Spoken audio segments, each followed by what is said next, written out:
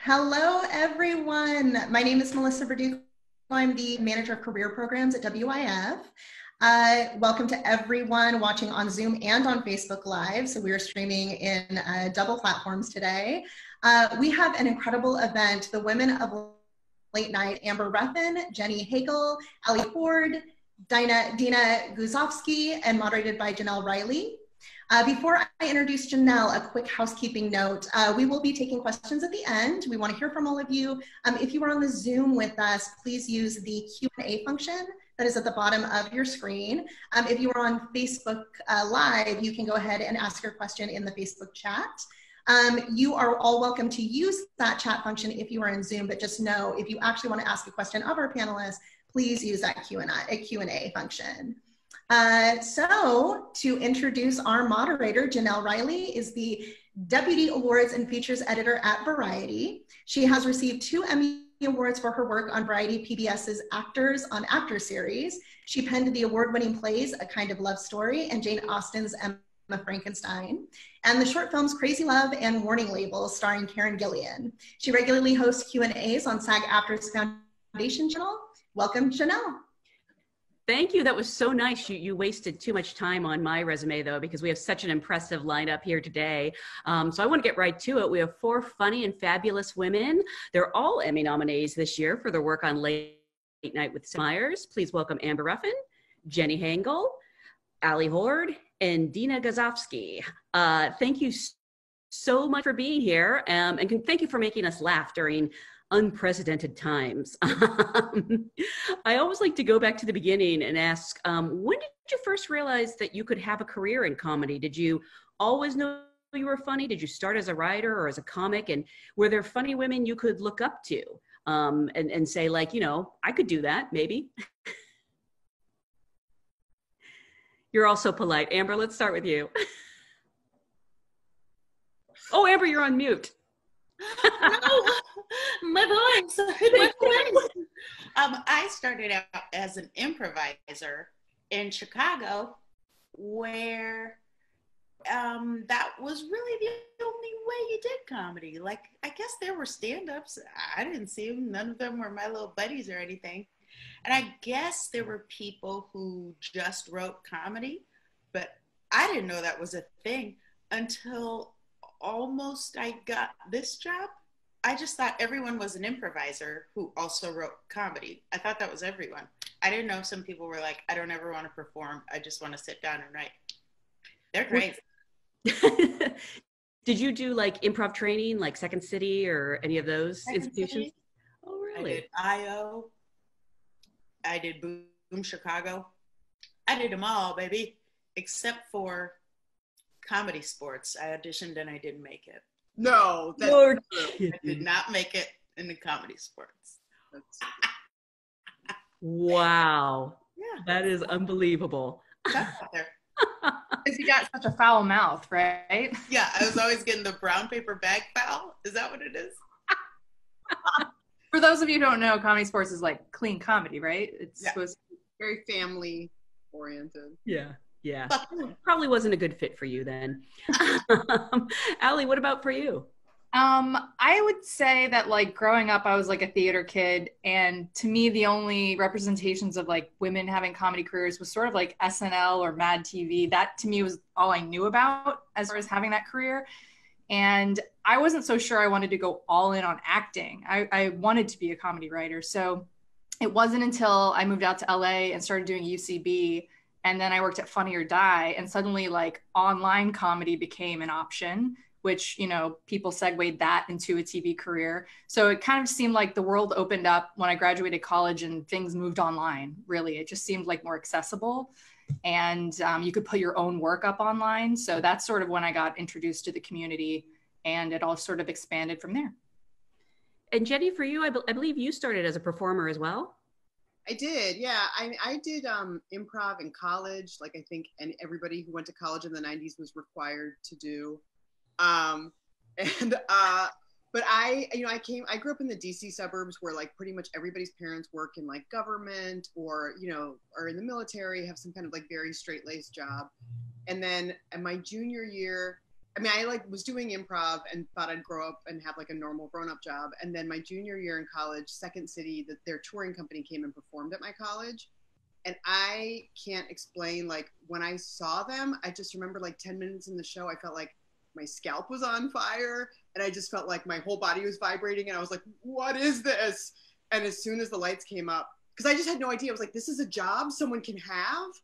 And then I remember as soon as the lights came up, my roommate turned to me and she was like, you need to do that. That's what you need to do. And then I just, for the rest of college, spent like the next year and a half trying to figure out, like, this is also like pre-Google, trying to figure out like, okay, how do you become a person who has that job? And then from there, I think like Allie and Amber were saying, once you get into the world, then the next steps start to kind of reveal themselves. And Dina, I'm so interested in your story because I know you as a journalist. You made documentaries like Death and Dishonor, Crisis at the VA, things that don't seem to lend themselves to a comedy career. When did that shift kind of happen? Well, I was like opioids, private prisons, veterans issues. So naturally, I felt like the next career move should be comedy. But Jenny was saying like I had like a grown-up job, and that's why I was so happy to get this one. So it was an interesting transition, and I learned a lot, and still in the process of learning a lot on the job from these women, especially.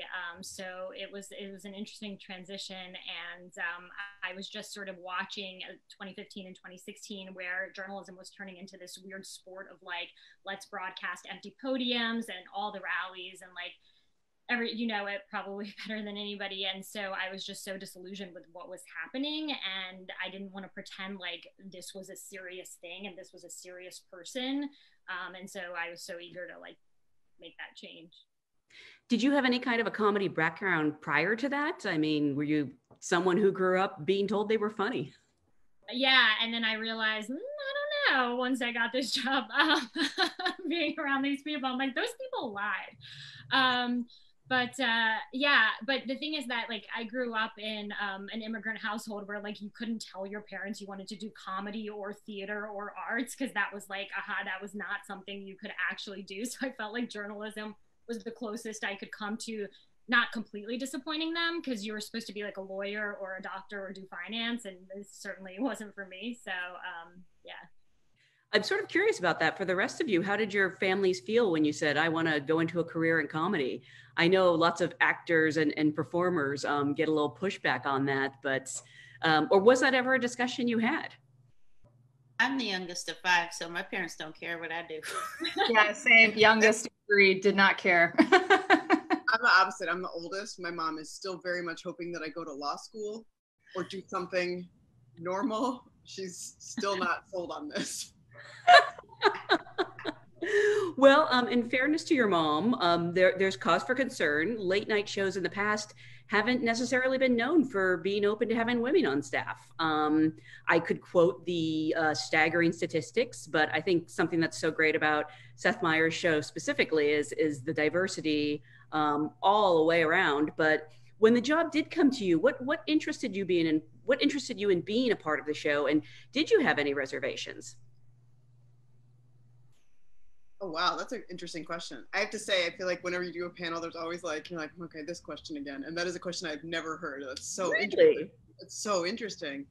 Yeah, I didn't, partly because I thought the show was so great. And I thought it was such a cool mix of like smart and silly. Because I remember like the week that I interviewed, there was like a closer look was on the air a lot. But then also there was like a monologue joke about a man who had a buffalo for a head. And I just love that. I was like, oh, there's a show that's doing both of those things the same week.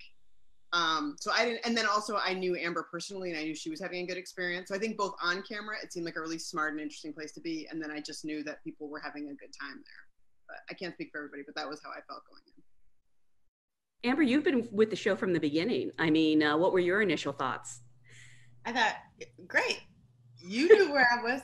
I was at a theater with you at night, and then during the day I was nannying a little baby when I got this job. So I was like, yeah, I'll take it.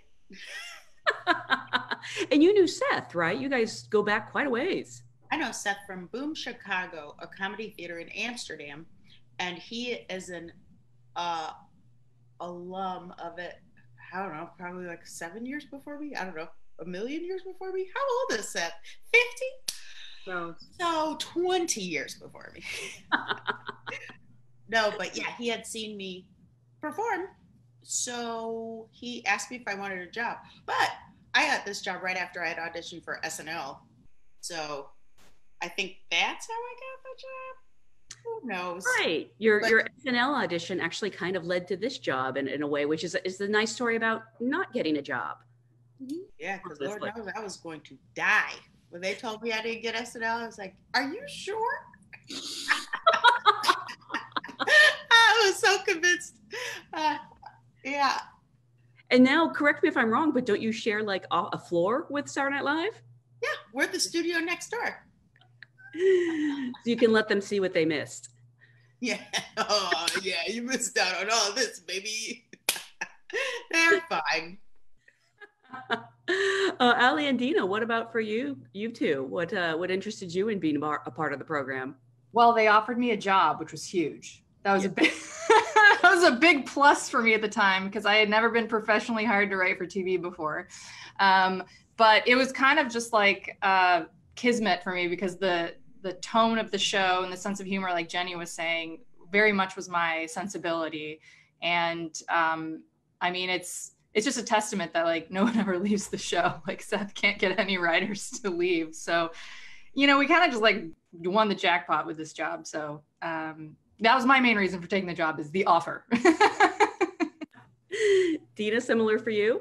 Yeah, I felt like I didn't have like time to have reservations, if that makes sense, because I was convinced that I wouldn't get the job because when I met with Seth and the head writer, I was like talking about how, when Hillary becomes president, because it was right after the election. So I was like predicating my entire sell to work on the show based on that, because I didn't think in a million years what happened would happen. And so I was just convinced like, oh, I definitely didn't get this job. So it was so shocking. And then I just kind of, of course.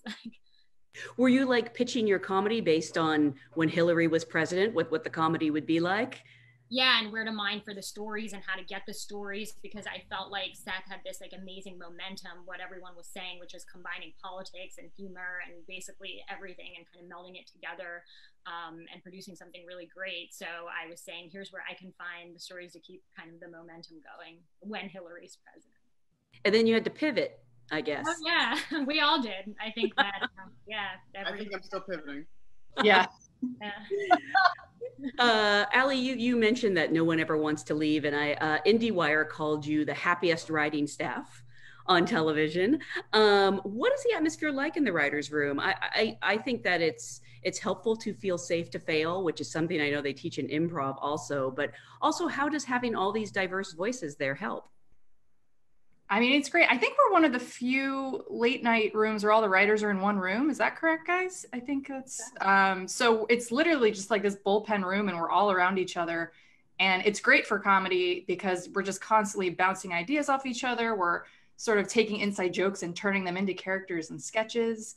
And I mean, and granted, you have to have a pair of noise canceling headphones though, because people do not shut up ever. But you learn to work with it. And it's just sort of like, we've all been on the staff together for so many years. It just feels like you're working with all of your brothers and sisters at this point.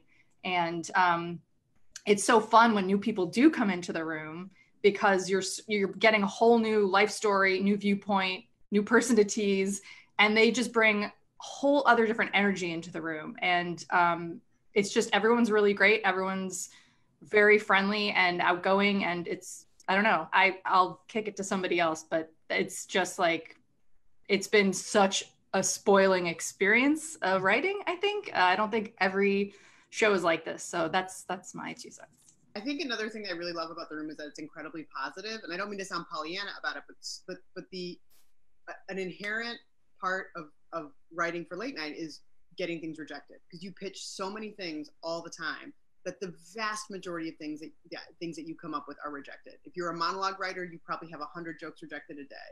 If you write sketch, like most of your sketches are rejected. And I feel like it's a room where it's very safe to pitch things and nobody acts like you're a dummy because you pitched something that didn't get chosen. And in a weird way too, I think because we all get along so well, we really celebrate each other's failures. Like I remember one time, one of our fellow writers, Ian, wrote this whole song and it got cut. And then he turned it in on paper and then he came back to the writer's room and he goes, "You guys want to hear it?" And we were like, yeah. And we all, even though it was a failed song, we all stopped what we were doing, turned around in our chairs and listened, and he sang a song, and then we were all like, that's great, even though it had already been thrown in the trash. It was great. It was great. And Allie had a trophy custom made. This was the cool thing. Allie ordered a custom trophy that we hand around the room and give to people if a thing that they pitch goes all the way to rehearsal and then gets cut, and then that person gets to have it on their desk until the next person fails, and then that person gets, and it's just like such a lovely, I mean, it's silly, but it's also a really important, lovely energy, because it makes people, I think it helps make me, I know, brave enough to try things, because I know that there won't be weird social consequences for failing. Yeah, you don't want to attach negativity to failure. If you have the whole room laugh at your failures with you, it just, you dust off your shoulder a little easier. Is it possible for any of those things that get cut to end up on the show down the line, or are you just too timely and topical for it to come back? Like, I really want to hear this song now that you've mentioned it. Jenny's gonna resurrect this. I don't even remember what it was about, but I just remember Ian singing his little heart out, and I even took a picture because he had this great earnest face on. He was reading off the paper. Oh, it was about Mary Berry. Was it? No, it wasn't Mary Berry Christmas. Mary Berry was aired, right? But he Mary Berry Christmas aired. I forgot how many songs he writes. They probably are about food, though. What is? Yeah, It's usually about food. Oh. I would say, though, to answer your question, we do move pretty quickly. So if things, don't get picked, there's a chance they'll say something like send it to digital, and maybe it can be repurposed for Instagram or some of the other platforms. But for the most part, I mean, the show moves pretty quickly. So you got to keep chugging along and, not be precious about how full your trash can gets at the end of the day. I texted Ian. He'll tell us soon. Okay. You texted him? Okay. I forgot you're not just writing for a show. You also have, a digital component. There's TV now is everywhere. And there's so many different parts. So I'm sort of curious how the writing room works. Do you meet every day to pitch ideas? Do you develop specific things for specific guests? And how does something sort of take on a life of its own? Like Amber and Jenny, you do jokes Seth can't tell. I'm wondering if that just came about organically one day when he realized there were jokes that he probably shouldn't tell. Kind of. Jokes Seth can't tell was Jenny's idea. But it really truly came from me having written a bunch of lesbian jokes that I, of course, thought were hilarious. And then the head writer very politely, casually mentioned, hey, we can't use any of those. And I was like, oh, right. That would look bad if Seth was dumping on lesbians. And then I think it just, I said offhandedly to Amber, hey, what if we, did this thing? But I think in the spirit of kind of what we're all talking about, we have a sketch due every week by a certain time, and then we read them all. It used to be on Thursday mornings. Now we do a Zoom every Friday, but it was kind of in the spirit of I didn't think anything more or less of that sketch than any other sketch I've written. It was just, hey, there's a sketch due this week, there is every week. Let's crank it out and do our best. And then we assume it will get rejected and we'll just try again next week.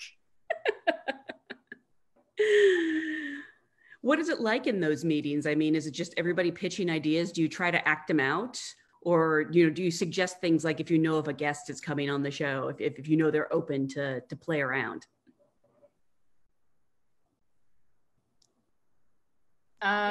So we have in this sketch meeting, we read through everyone's sketches. It's a table read.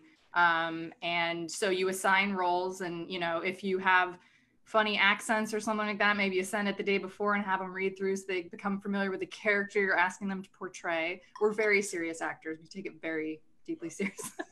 And then we read it, and, usually Seth makes fun of us while reading our sketch, and but we all just support each other and laugh. And usually it's silly. Sometimes people just submit sketches just to be a jerk about something, which is also very fun. But yeah, no, it's a fun way to kind of get the family together once a week, especially now that, during quarantine, and see each other's faces and, pitch silly things that we can pull off remotely nowadays, obviously. But sketch read's a fun family get together every week. I mean, you've mentioned quarantine, and we are in this, strange time with the pandemic and lockdown. But even before that, I think there were some people who wondered if we could still find ways to laugh at the state of the world. I'm sort of curious how you take current events and turn them into comedy, because in theory, a worldwide pandemic isn't funny, but you're able to mine comedy from dire situations. I'm sort of curious how you approach that. And is there anything you wouldn't tell a joke about? I think we approach it from, well, I approach it from, you know, a place where I'm like, I feel sad and I feel like laughing. How can I turn the sad thing into something I will laugh about? Because it's depressing. So, but also that's naturally what you would do. Like, you know how you get dumped by your little boyfriend, then you call all your friends, and then you hang out, you're sad, you're so sad. And then like 2 hours into it, you're like, his haircut though, bleh, you know, and you laugh about it. I'm just trying to hurry up and get us to 2 hours later, you know, one bottle of wine later, to where we can start laughing about it. His job is like getting dumped every day. Multiple times a day. Yeah. I think also too, it's not necessarily like whenever a bad thing happens in the news, it's not that you're laughing at the event. Like the pandemic itself isn't funny, but there are plenty of sub feelings in there. Like the amount of time we're all spending wiping our groceries is ridiculous. And I feel like that is not the core of the pandemic, but that's a new weird facet of our lives. And I think like, or the real feelings that we all have, the weird insecurities that we've developed, or our reactions to each other, or the fact that, man, Zoom happy hours were a lifeline to all of us in April, and now you kind of want to skip them. I'm like, I want you right now. I feel like those are like very human things where you're not making fun of the event, but you can plug in on the emotional level to like, there are certain common feelings that we're all having, or that many of us are having, and those are things you can write about without being disrespectful of the event at large. I think those are the ways in, for me at least. I don't know, Dina? Yeah, well, I was gonna say it's like shared feelings. Like it's little things like everyone telling you, oh, you should really like work out at home. And it's like, well, what nugget of that can you like take and say like, oh, you should, because you can't really go outside. Like, you know, you should work out at home. So like the sketch would be something like, you know, someone making up an excuse that's ridiculous, like of constantly why they can't work out. Well, it's like this time, but then right after breakfast, but then they have to take a shit, but then you can't really do it right after that. You know what I mean? So it's these like little shared experiences, like Jenny said, wiping down the groceries, where we can take little nuggets and make them into something versus like the bigger reality. Yeah, I mean, that's not to say that there are things that we will not touch. And, you know, there's been enough horrifying days in American history in the last 4 years that we've foregone even having the monologue during the show, because it's just, you know, nobody's asking for a monologue that day, you know, like it's Seth and the producer's call if stuff's getting too real. And, you know, we're trying to pitch a sketch about working out at home and, you know, they're just like, time out, you know. But, you know, that's the call you have to make during a pandemic trying to do a comedy show. And like so many other shows, you guys have had to pivot to working and broadcasting from home. But I also think necessity is the mother of all inventions. So are there ways you think that the show has benefited from these challenges, you know, aside from, you know, not having to, you know, get out of your pajamas? Amber, you love all the equipment they sent you. Why don't you talk about it? Stuff, my house is full of this garbage. I gotta set up all this stuff. I don't know what this stuff is. I don't know how it works, and it's all over my house. Janelle, it's too much. I hate it here. My house is tiny. I live in New York. I can't have all this stuff in my house. I have a husband. He takes up a lot of room. More. You can't fit both your husband and the lights. It's one or the other. Too many things in here. I feel sad. You look great, so it's worth it. It's obviously working. It is a lot of equipment. I do not see an upside. I want to see my little friends. I want to go into work. I'm tired of this house. It's, for all I know, it smells in here. I don't know. I never leave. What if we stink? That's possible. It's full of crap. It's full of equipment I don't know how to use. Yeah, you're all anxious to get back in an actual room with each other. I miss us. I mean, once there's a vaccine, yeah. No, I don't need to go tomorrow. No one's trying to die to write a monologue joke. But I feel like that actually sounds like a key for one of our monologue jokes. Like key, gravestone, died writing monologue. Yeah. At least no joke I write is worth dying. Maybe these guys will write some jokes that are worth dying for, but mine are, B- at best. Not to keep going back to quote unquote failure, but I love this idea of jokes or sketches that you weren't able to get on. Is there something you're really dying to get on, or that maybe you keep slipping back in and you're not fooling anyone, like they've seen this sketch before or they've heard this joke before? Is there something that you're like really dying? Go ahead and burn it on this chat. Yeah. Last week, I had a monologue joke that I thought was so funny. I just submitted it 2 days in a row and just pretended like my boss hadn't seen it the second time. It got rejected both times, Jenelle. Who do I think I'm fooling? Do you want to share it with us or save it for a third submission? So bad. It's not even that I want to save it. It's so bad I'm not going to sully this panel with it. But somebody else should talk. Jenny, I think you need to say it. There was a setup about how somebody was working on a vaccine. Like there's some countries like blah, blah, blah, good news. Like German scientists have announced that they are already in the trial phase for a corona vaccine. And then it was like, and so far there's only one small side effect. And then it was a picture of a man with lobster hands.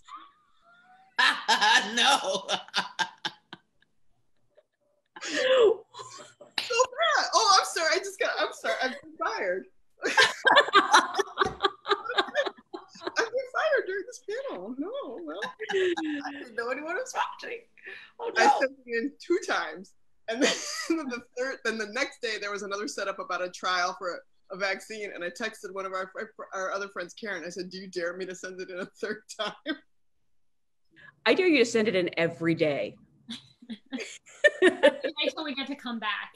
Yeah. Someone else should talk about a frequently rejected. Yes, please. I just think you're taught, like, one of the learning lessons is just like not to get attached to anything, really, like, because that you're just never gonna win that way. So it's like you think something is great and you're so excited and you submit it, and even if it goes well, like you can't be too bummed out if it doesn't get picked or it doesn't go, because you have to like bounce back, move on, and like get to the next thing. Which is actually like the beauty of it too, because that's just a good learning lesson in life. Mm-hmm. So I would say one thing we're insulated from in quarantine is hearing an audience reaction. So when we are in the studio, we would have a test audience come in every day and listen to the monologue and the closer look and all the other sketch bits that were going to be in the show that night to hear how they laughed or reacted. And a lot lived and died by their reaction. And so now we're spoiled. We don't have to hear a whole audience of strangers like crickets at our jokes and sketches. So now it's really just, the people running the show didn't like it. But I don't know, there's something about like the live studio energy that just, I really miss that. And I can't wait to get back to that for sure. I'm just saying, if an audience had been there, lobster hands would have crushed. Thank you, Jenelle. I believe it. And you understand. I'm seeing a lot of ha ha ha ha's in the chat, Jenny. So you're right. Actually, I am. Yeah. So you have the virtual approval. The internet approval is the one that matters most. I'm just sort of curious, when you all signed up for this show, did you sign up just as writers, or did you know there might be a chance to be appearing on camera? And what is that like? I mean, I've been with Amber when someone has recognized you and said, it's Amber Says What? Like, I think they think that's actually your last name. But Jenny, like when you two appear and do jokes Seth Can't Tell, I know that's really popular too. I know people in New York play it cool, but do you get stopped much, or do you find people recognize you? If I'm by myself, no. If I'm with Amber, you bet. I don't think I've ever been with Amber where she wasn't recognized. I like know. walking down the street anywhere, yeah. I love Amber. Well, I think you're right. I think people play it cool in New York, but Amber is so warm and approachable that I think it's less that people like feel like they're seeing a celebrity, more like they feel like they're seeing their friend, which is really sweet. But I think like Amber and I do hang out a lot in real life. So I think when people see us together, I think it makes them laugh because they're like, oh yeah, it's just like in my living room. Like, yeah, try to catch us apart. I have to say to Jenny's credit, I remember being at an Emmy event with Amber and people weren't approaching her, but when you showed up, it suddenly clicked and they realized who she was. So I think it works both ways. Oh, that's very generous. I actually want to take some questions from, there's a lot, so forgive me if I butcher anyone's name. We have someone from Venezuela named Antonio, wants to know, in the writer's room, when someone else makes your joke better, does that feel good or is it soul crushing? It only feels good. We all win when one of us wins. But also we're not, I don't know if people are like keeping score and stuff. I think we're all pretty excitable. I think one of my like favorite things is like I'll send a sketch to Jenny and then I'll pull over my, she'll be like, okay, come, I'll pull over my chair, and then I'll just see her like brilliant brain working in real time and just making it infinitely better. And like it's so cool. I feel like we all do that for each other. I'm thrilled if I hand something to somebody and it comes back better. I'm not like, I don't feel down on myself. I feel thrilled that I'm friends with this person who like gave me these better jokes. Are you sort of surprised by the camaraderie? Because you hear so many stories about how cutthroat comedy specifically can be. I think because we're all in the same room, nobody gets away with anything. You know what I'm saying? Like we kind of like, if someone has a problem with someone, you air it out right then and there. Everyone takes sides, you fight like siblings, and then it's over and we all laugh.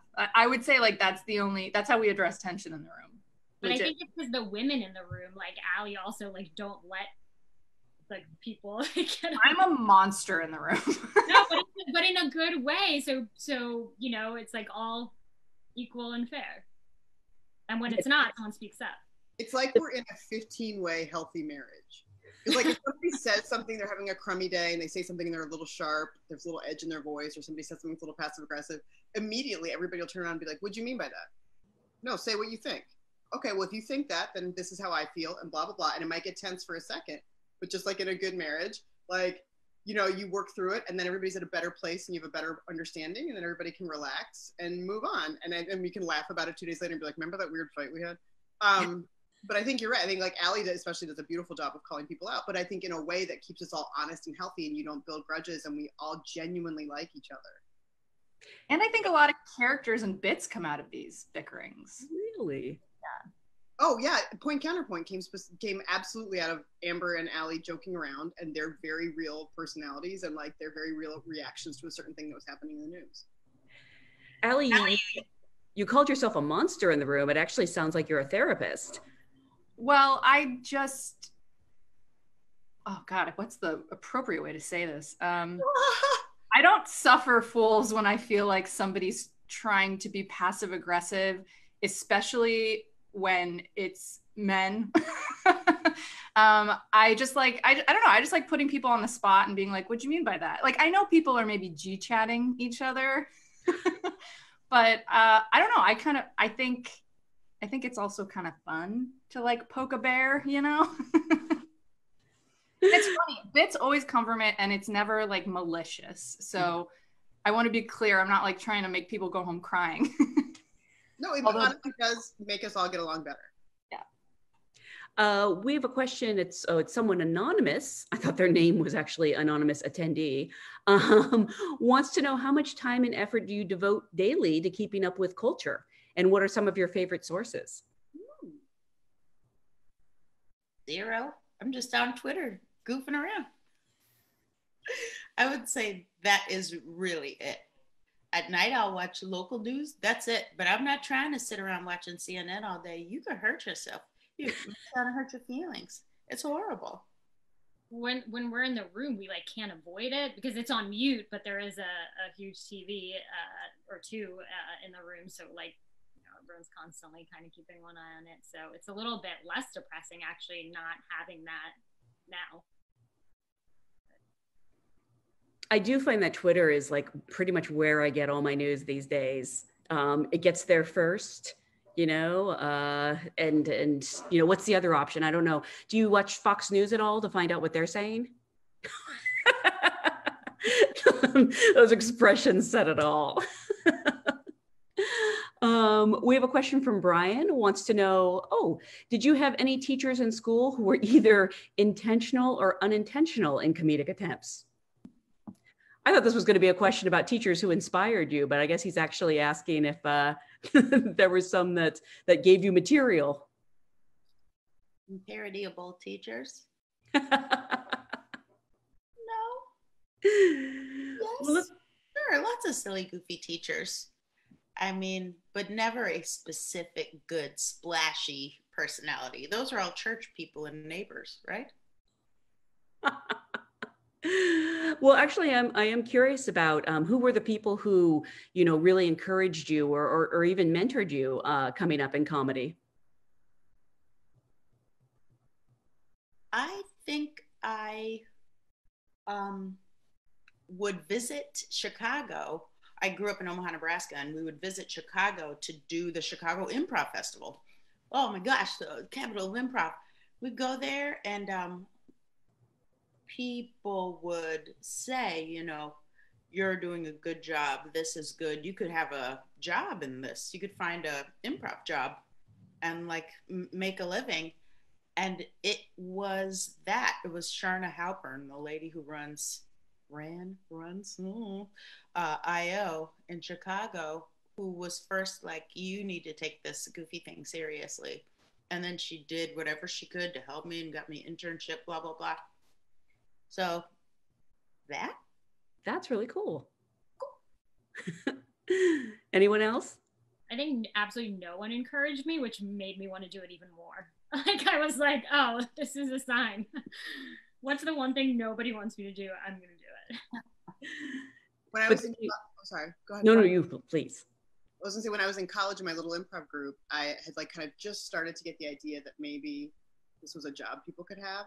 And we went to an improv festival, and at the improv festival, the Upright Citizens Brigade folks were teaching a workshop, and they had just gotten their Comedy Central show, but it hadn't started airing yet. And I took this workshop that Amy Poehler taught. And then on the break, I like got all my courage up and like asked her a couple nerdy questions about, I was like, well, I heard that maybe you could, in Chicago, there's classes you could take. And I was wondering, and she was like, so cool. Because I was such a nerd. And she was like, who's thinking about going to Chicago? It was like me and my friend and she goes, huh, yeah, you should go.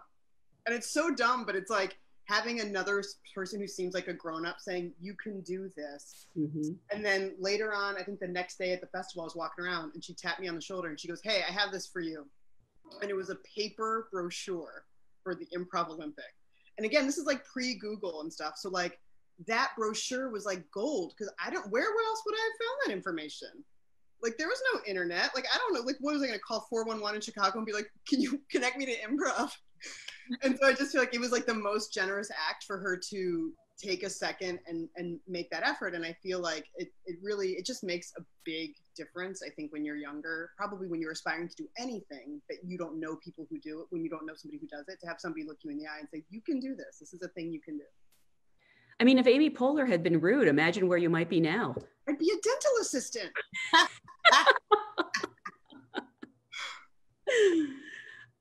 We have a question from Megan, wants to know, what's something you wish you knew about working in comedy when you were at the start of your career?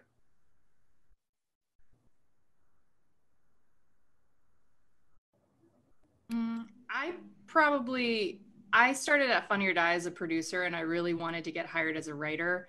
And I was given a lot of excuses as why I wasn't being transferred to a writer, even though I would like submit sketches and do stuff on the side. And I think like looking back, I wish I had asked for what I wanted more directly, and just sort of like, I don't know, just been more of a champion of myself, because I feel like you can get lost in the wings very easily because there's a lot of people who are go-getters.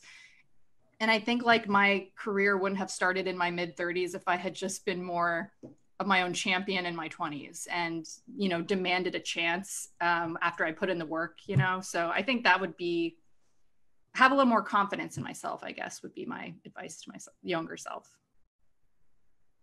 It's weirdly hard to advocate for ourselves. I think, even out of my 20s, I find it challenging. Yeah, it's so strange how you're conditioned to never do it. I think when I got to this job, I saw Michelle Wolf freaking acting crazy. Michelle doesn't give two rips, and she says exactly what she wants, and she gets it, and it's crazy. And I I'm much older than Michelle. And when I got this job and I saw her acting that way, I thought, we can act that way? And then I started doing it. And now I'm like that. And now all these people are like that because Michelle does whatever she wants. Mm-hmm. I don't mean to like dump on men here, but the approach that men and women take, Jenny's breaking up, is so, and we talk a lot about this in the writers' room, like even someone reaching out for advice or anything, a lot of times you get from the women like, oh, I don't know if this is good, but maybe like you might like take a chance and maybe even talk to me. Like it's very deferential and just very different, the approach. And then like a lot of times, just in my experience, and I can only speak for mine, but I know we've talked about this before. It's like a lot of times you get it from men. They're like, so how do I get your job? Like, what did you do? Because I'm going to do that too, kind of thing. So I think like it's so encouraging being in the room because I feel like I feel encouraged like to advocate for myself more and more. And I have always found that difficult to do. Like I'll do it, but like to a certain extent. So I find it very encouraging, but it is very funny, like the different approaches that, that we take. Because I think we're just conditioned that way, but I feel like we're getting out of it. So that's good. I think it's one of the nice things though about being in a writer's room that has so many women in it is that I think women are often not encouraged to be direct, to advocate for themselves, to be direct communicators. And if you're I think, again, I don't want to stereotype either, but I think often in situations where you're the only woman in a room, if you want to communicate that way, it can be received negatively. But if you're communicating in that way, and there's 4 or 5 other women that you can see who are a foot away from you, and they're all nodding along like, yeah, you're behaving normally. And other people take a cue from them and act as if you were behaving normally. And so I think like there are obviously a million reasons why you want to have a balance of genders in a writer's room. Like you want to have a balanced and integrated and diverse writer's room, but that's one of the benefits is that I feel like I can be my own normal assertive self because there are other women who are like, yeah, what she said. I have some quick questions I want to burn through, or maybe they're not quick. I saw one, Jenny, someone who has curly hair really wants to know what hair care products you use. But if you will take another question, I will go get them and show you. All right. Well, let's take a question from Kreger. Comedy is sometimes plagued by burnout and depression, including the loss of amazing writers, comics, and performers. How do you personally recharge or practice self-care to keep healthy and productive? I don't. I'm terrible. And I only ever work and I never take a break. And one day it's going to catch up with me. That's how you're, yeah. Amber's showing you. Yeah, you got to be careful not to drink an entire bottle of red wine a night, you know? But you have lives outside of work. I mean, yeah, come on, you do to some extent. I have other jobs. So what are the things that, especially during quarantine, are there things you've been watching or reading or, you know, that have helped keep you creative? Yeah, I consume a butt ton of television. I want to watch all of it. I just want to know what people are doing out there. I watch a lot of bad reality TV as an escape. Her reality TV, she can watch like that. Married at First Sight, Love is Blind, Married Without Having Smelled the Person. Like if they made a show about blind marriage, like I'm all in. Did you watch the show about people who are dating and autistic? Yes, I'm 3 episodes in. I saw the whole thing. Right? Yes, and I see some comments. I watched all of Indian Matchmaking in one day. Actually going through Netflix too fast. They're not churning out shows fast enough. They are. That's on them. It's not necessarily reality, but have you watched Floor is Lava? Yeah, of course. Oh, it's just such lovely comfort viewing. Yeah. And everyone thinks they do good on those courses, and I'm telling you, most people wouldn't. I love how the person falls in the lava and then they just cut away and they like slip under the lava and then the family's like, they're dead, bye. Like they don't. Yeah, they recover quickly. Jenny, did you get your products? Yes, I did. All right. I'm only doing this because I feel for other curly hair people and I have asked other people and I get this question a lot. All right. The first thing, this is made by Shea Moisture. It is coconut and hibiscus frizz-free curl mousse. I put this all over. Then you got to do this first. I put this all over. And then you're going to do a thin layer of Paul Mitchell Firm Style Super Clean Sculpting Gel. I use that too. Great. See, so you know, but you can't go heavy on this because you will end up with crunchy hair. So this is like a little, like a top glaze just to make the curls form themselves. You mostly are going to rely on this magic elixir. So this first, and then this. If you want to take a screenshot, there you go. Now's your chance. I hope you get a cut from the sales. I was going to say, yeah. I would. It's so funny. I would never want to be in a commercial, except I would happily endorse these two products until I die. I literally somebody just wrote, "Thank you." No, really good practical advice. We have a question from Claire. Oh, wants to know if you've ever had the unfortunate experience of someone stealing your joke and taking credit for it. Not necessarily in the writer's room, but you know, if you've been in comedy, it's probably happened. This is what I would love to say. No one's out there friggin' looking for your shitty jokes. That I think 99% of the time, people just so happen to have thought of the same joke as you. It's so rare for someone in this age, to be searching for jokes and stealing jokes because we have so many receipts. You would be a fool. And lots of people are like, oh my gosh, can you believe this show stole my tweet from 1999? No one did that. No one's doing that. Also, it feels really good when you write a joke and it's on television and you wrote it. That feels good. Stealing someone else's stuff and putting it on TV doesn't feel like anything. That's how I feel. We are paid to have Seth steal our jokes every night. Yeah. Kate wants to know who is in favor of keeping the sea captain and who hates him. I love it. Yeah, I think anything that gets us to a silly place in these weird, messed up times is great. Yeah, I think Seth needs some companionship there. So if the sea captain is providing that, that's all we can ask. We have a lot of questions from people just sort of looking to break in, and they're sort of curious if, you know, there was some way that you got your pack, if you submitted a packet, if there was some way that you felt it stood out, or, you know, just sort of how they go from where they are to sort of break into the industry. I don't know if anyone has any good advice on that. I feel like if I could offer, I don't mean to talk so much. I feel like, but if I could offer it, I submitted 35 late night packets before I got hired. So I feel especially qualified to answer this one. And I feel like it can be so frustrating, and it can feel like putting all this work into something and then dropping it down a well and not hearing. But I'll say two things. One is that the exercise of writing the packets will make you better. So I feel like at the very least, I know it's so frustrating and it sucks, but when I've got, like, one time a little while after I got hired, I went back and looked at some of them, and I can see now with like some distance, I can see each one getting better. So the practice of writing them, like, even if you feel like you gain nothing from a submission process, I promise you that submission that you wrote got you a step closer. It got you better, sharper. It's like going to the gym. It made your muscles like stronger for the next time. But the other thing is, I think, like, I spent a lot of time in the beginning trying to make my packets match exactly the voice of the host. And I think I focused too much on that.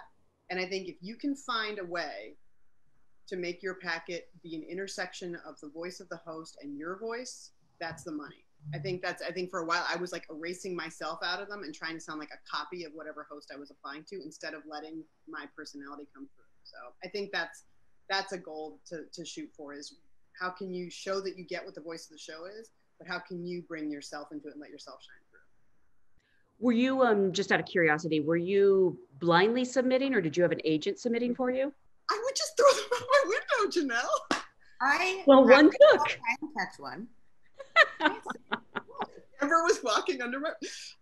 No, I would find out about shows that were submitting and reach out to them and ask, how can I submit? Or I'd have a friend who knew about the submission information and knew I wanted to submit and would generously share the information. I didn't have an agent, so I would just hear about it in the comedy community or from a friend who worked on the show and would say, hey, do you want to submit? And for people who want to practice and learn that process, when a show is soliciting submissions, they send you a PDF of what they're looking for and a description. So it's sort of like an outline of what they're looking for from you. So it's not like you're just sitting down at a computer at a blank page and, you know, figuring out what to submit. The show tells you what they are looking for. We have a question from Sarah. Oh, wants to know about Amber's upcoming show on Peacock. Is there anything you're excited to do on the show you haven't been able to do on Seth Meyers? Or and also, are you going to be able to keep doing both shows?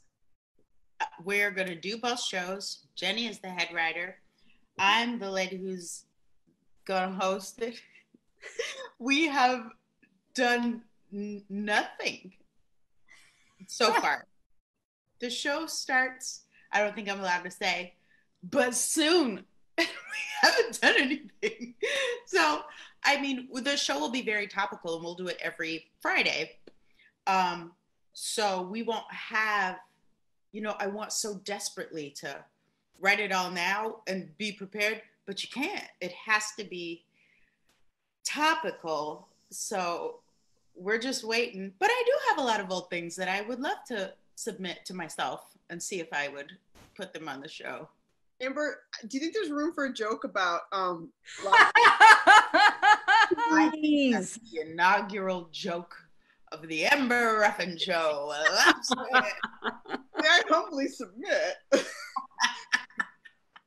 I think you should just do the whole show in lobster hands as a subtle nod to the genius of that sketch. Well, again, I want to thank everyone so much for being such a great audience and joining us at home. Congratulations on all the success. It's been a particularly wonderful season. Thank you for keeping us laughing during these times. And thank you so much for joining us today.